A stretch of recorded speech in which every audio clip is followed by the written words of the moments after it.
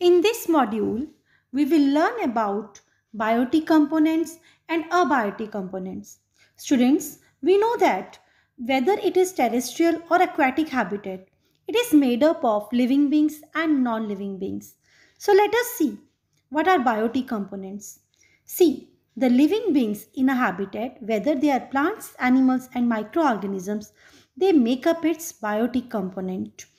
Let's discuss some examples of biotic component. Let us take the example of plants. Plants are also called autotrophs because they make their own food. So they are also the living component. Second is animals. Animals are also called heterotrophs, are also the example of biotic component. Now human beings are also constitute the biotic component of a place. Now let us discuss abiotic components. Now first of all, what are abiotic components? The non-living things, for example air, water, etc. constitute the abiotic component. Now let us discuss some examples of abiotic component. The first example is sunlight and temperature.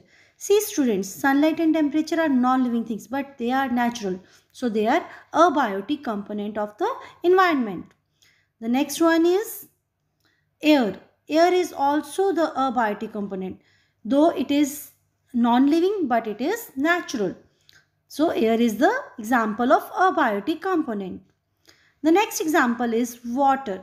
See students, water is also the abiotic component of the environment and it is non-living but it is natural. So we constitute the water as the abiotic component.